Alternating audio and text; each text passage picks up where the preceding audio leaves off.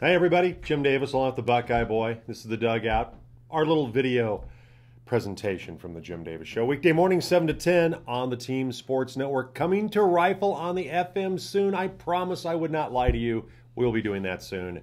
Well, as soon as our technical folks get that up and running. We won't be doing anything. No, we'll just be talking weekday mornings, but hopefully they'll have that very, very soon in the Rifle area. Okay, before we get into some of the news of the week, Metallica. Yes, you were at Metallica in Salt Lake City, right? Yes, last Friday. Favorite moment of the show would have been what for you?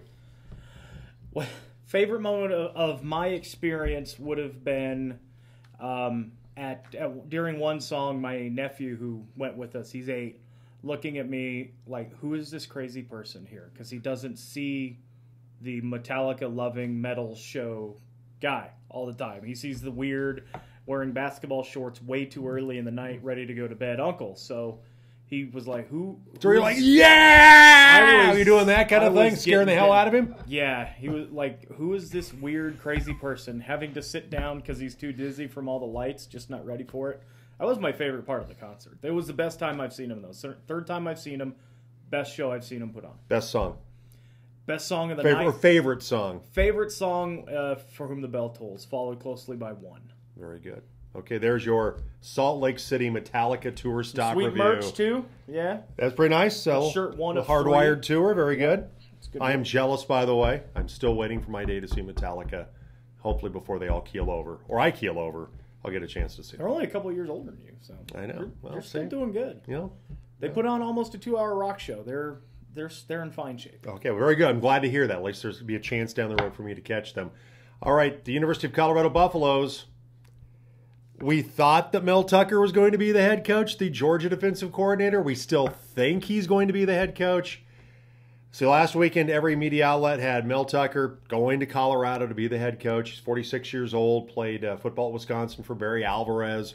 Super smart guy. Was the interim coach of the Jacksonville Jaguars for 3 or 4 games during his time in the NFL. But this will be his really first head coaching opportunity. Everything this last weekend said Mel Tucker's going to be the Buffs coach. And then we got the press release from CU saying Rick George, their AD, has not offered the job to anybody. Now we're hearing today, on this Wednesday, that it's going to be Mel Tucker. Maybe sometime next week we might get an official announcement from the Buffs. Trying not to yawn. This is just a really boring hire, in my opinion. If it ever happens, the denial is weird.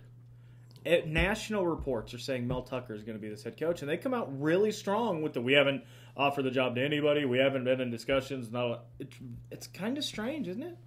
It's really odd. And I think the Darren Cheverini thing that Rick George wants Cheverini, who's the co-offensive coordinator, their head of recruiting, that's kind of a situation that has to happen, that Cheverini has to stay there, be on Tucker's staff. I'm kind of wondering if that hasn't been of a hang-up here.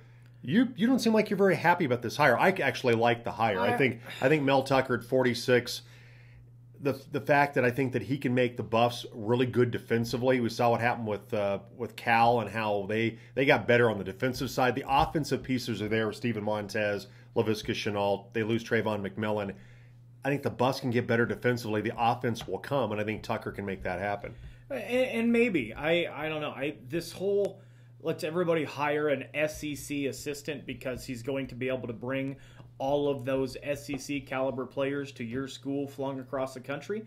I don't buy that. We've tried that twice in the state already, Jim McElwain and Mike Bobo, and neither of them have brought significant talent upgrades to Colorado State, and I don't think it's going to happen to Colorado either.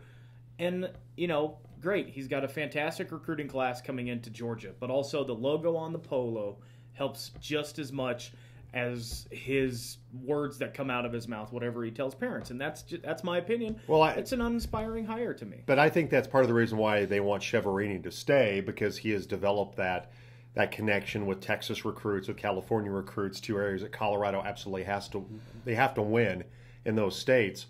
And so I think that's a big reason why they want him to stay around, is for that. But I think Tucker's going to do a great job. If they decide to hire Mel Tucker whenever it becomes official, I like the hire more than you do. Nuggets play tonight on this Wednesday against Orlando. They continue to play great basketball. They had the win at Toronto the other night. Big win. where Nikola Jokic had a triple-double in that game, played extremely well. So did Jamal Murray going back to the homeland, back to Canada for that one.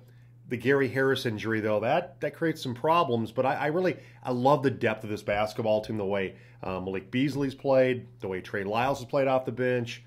Plum Dog Millionaire has been outstanding. And they've got great contributions from the guy who was named the Player of the Week, and Paul Millsap. I love the way the Nuggets are playing. I just love the way they're playing right now. Oh, absolutely. And some of the guys last year, some of the more maligned guys last year are playing well this year. Monty Morris, like you mentioned, Malik Beasley. Monty Morris has been great. Juancho Hernan-Gomez, they've all been playing well, and guys, Torrey Craig when he's in the lineup, Trey Lyles when he comes off the bench. A lot of these guys are playing really well. The depth is playing really well, while Jamal Murray tries to work his way through some struggles.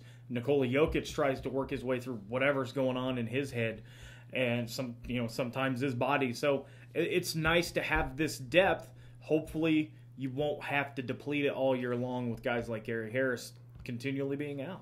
Yeah, and you think about it, that they've, Isaiah Thomas hasn't even sniffed the floor yet for them, and they're playing some great basketball right now. Kind of wrap it up here. The Wildcat Classic girls basketball tournament that starts on Thursday. Fruita Monument, they lose Riley Snyder to graduation, Angelique Gall, Mackenzie Wells, Satori Carver, all played. 7 seniors last year. Yeah, 7 seniors of that basketball team. Obviously, one of them went to play Division I with Riley Snyder going to Air Force. And here they are, 3-0 to start the season. Right.